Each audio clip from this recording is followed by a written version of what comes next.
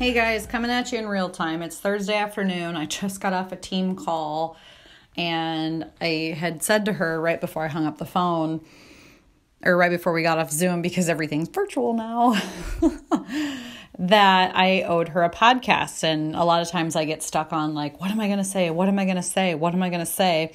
And the truth is I have so much to say, but I just don't ever know what's going to come out of my mouth until I hit record. So this is me just showing up and not really sure what you're going to get out of this, but I'm just going to go with it and speak what's on my mind. And so the two things that come to mind and that we actually discussed in the team call is pivoting when things are no longer working. And so I was explaining to her how I kind of changed my hours and kind of changed how I'm going to be working from here on out, because I honestly thought that things were going to go back to normal much sooner, but it turns out that things might be like this for a little bit longer than we had anticipated. And so the schedule that I had for myself was based on a previous schedule before COVID.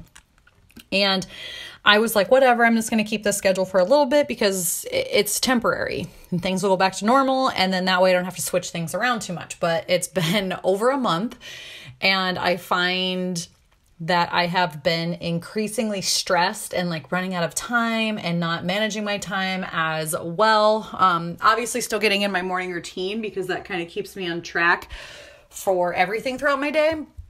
Or like energetically wise, like I just feel better. And the days that I have skipped my morning routine, I am a freaking bear. But so I'm like, I really don't want to work till 5 or 6 o'clock at night. Why am I doing this to myself? I'm a morning person. I should be doing things in the morning. But before, I would, drop kids off at daycare, do some work, pick them up, and things were just a little bit different. So it takes, I don't even know how I'm going to say this. Sometimes it takes somebody else to say, hey, if this isn't working, why do you keep doing it?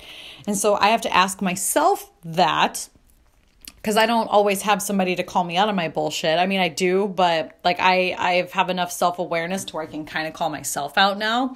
And so I'm looking at my life and I'm like, this isn't working. This isn't working. This isn't working. How can I pivot? How can I pivot?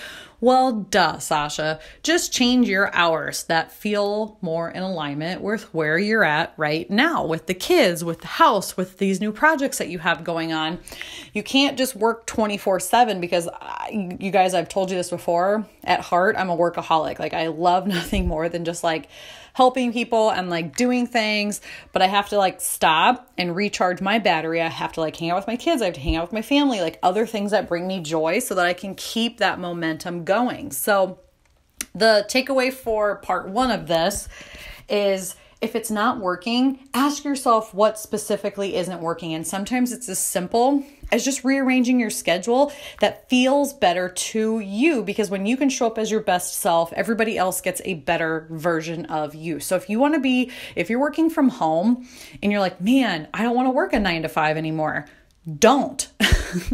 My suggestion is change your hours that work for you. Maybe you work 6 to 2, maybe you work 7 to 3, maybe you split your day and you work part in the morning and part in the night. Do whatever feels good to you. This is me giving you permission to modify how that looks in your life. And if you're still reporting to a boss, say to them like, hey, can I change things up? Because I feel like I will be happier. I'll be more productive. I'll get more things done.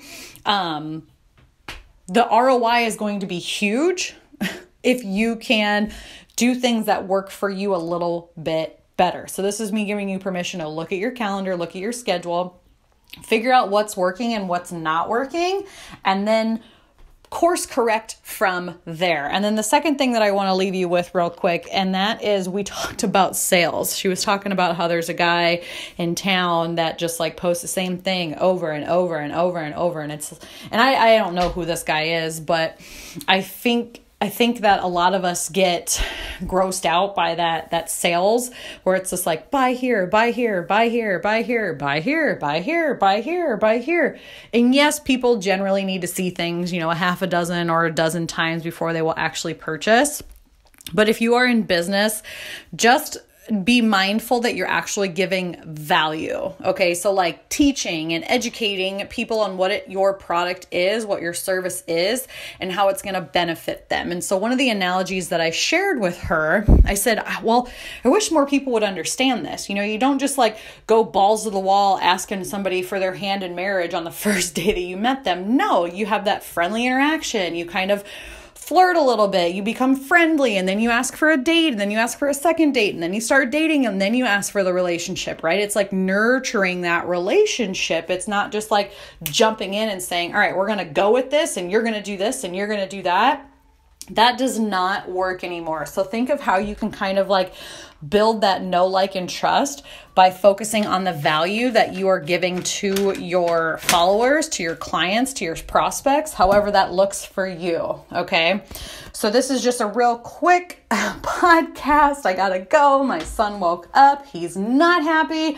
So I'm going to go grab him quick, and then I'm going to be coming at you guys tomorrow with another kick-ass interview. You are going to love it. We're going to do 2 interviews a week from here on out to the end of May. So Wednesdays and Fridays, tune in for sure. 4 interviews on kick-ass women who are doing amazing things in the world. You're going to be so blown away. So anyways, have a kick-ass Friday. As always, message me on Instagram if you need anything. I am here for you, Sasha.Davis, and I'll catch you all tomorrow.